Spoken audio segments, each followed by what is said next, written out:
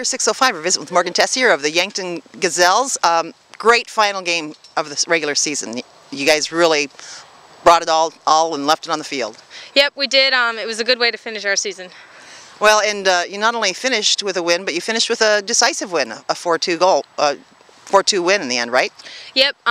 We possessed the ball well, and we held it out through the finish. We finished the game. So. And your defense was really doing a lot of good work for you in the second half because you held them scoreless. Yep, we really picked it up on our defensive side, and we stayed connected as a team, and I think that's what won it for us. Well, and you did pick up one of those goals, right? Yep. Was it that third one? I think it was the second one.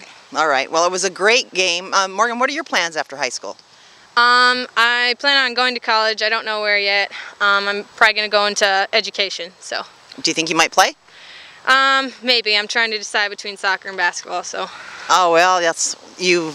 Multi-talented athletes have a lot of options, right? Yeah, I guess so. Well, it was fun watching the game today. It was really a good battle, and I'm sure you guys stayed warm with that victory under your belts, and we'll stay warm for a little while. When do you start training again for the postseason?